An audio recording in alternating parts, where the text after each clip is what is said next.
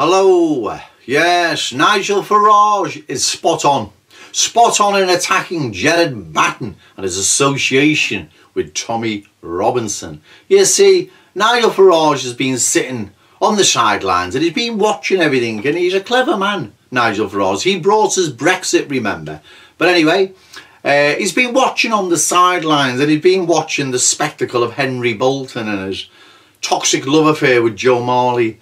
Now, Mr. Farage, whether or not you want to believe that was just that, a toxic love affair that got out of hand, right, that brought Henry Bolton down and got kicked out of UKIP, or you want to believe, like I believe, right, that he's been working for the secret state, for the security services, last job for Queen and Country, another ex-copper, say no more. If you want to believe it's all an accident, all a coincidence, then be my guest. But everything I predict comes true.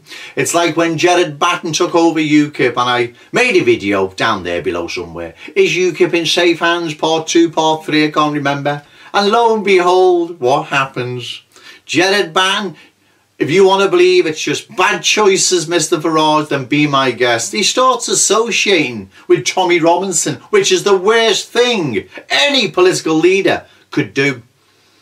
UKIP has elected officials, it's a populist mainstream party with mass support. The last thing you'd want to do is associate with him, wouldn't you?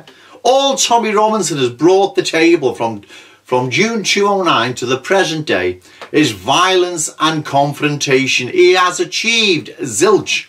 All he's actually achieved is associating the anti-Islamic, anti-immigrant cause with violence and confrontation. He's chasing Muslim groomers outside courts, and he's now in jail. He is not someone a mainstream party would be campaigning on behalf of. Free Tommy be the last thing you'd be doing. So Nigel Farage, sitting on the sidelines, has been watching, right? Let me just say this to you, Mr. Farage. I know you'll be watching, and I'm honoured as well. I'm honoured. You probably haven't understood the forces that are out to destroy this country when you first formed UKIP. You're probably learning now, given Theresa May, Vincent Price is going to betray us, right? Or just total incompetence is going to balls it all up, I don't know.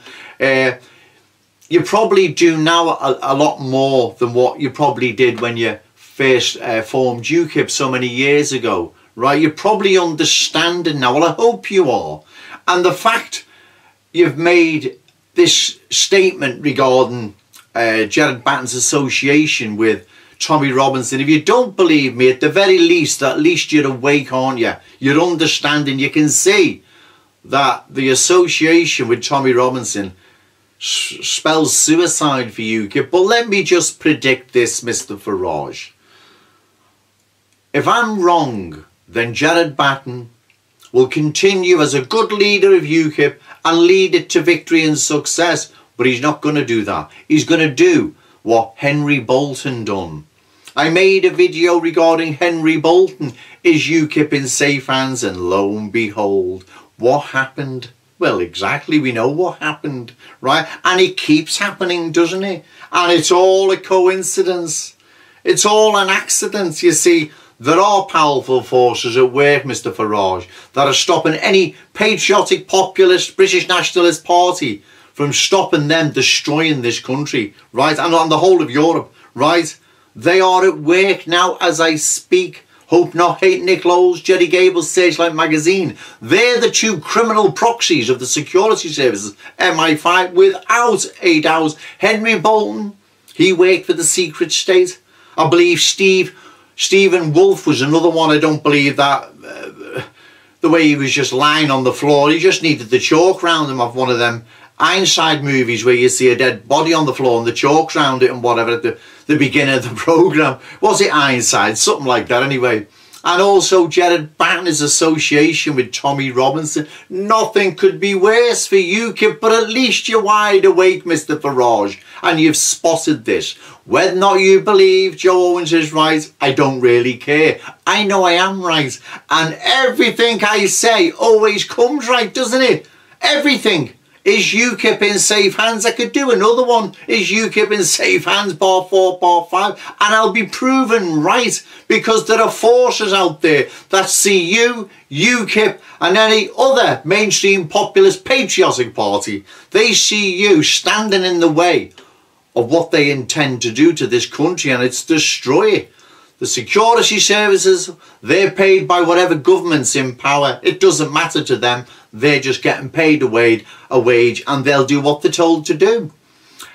Hope Not, Hate Nick Lowe's, Jerry Gable's Satellite Magazine, they're criminal proxies.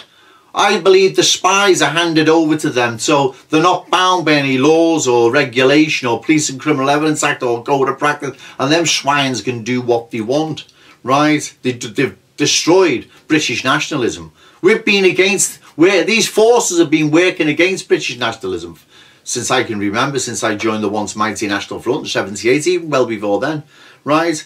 But that's what's happened. Once British nationalism was out the way, i.e. the BNP, Nick Griffin, then it was time to set their sights on UKIP then, which they're doing.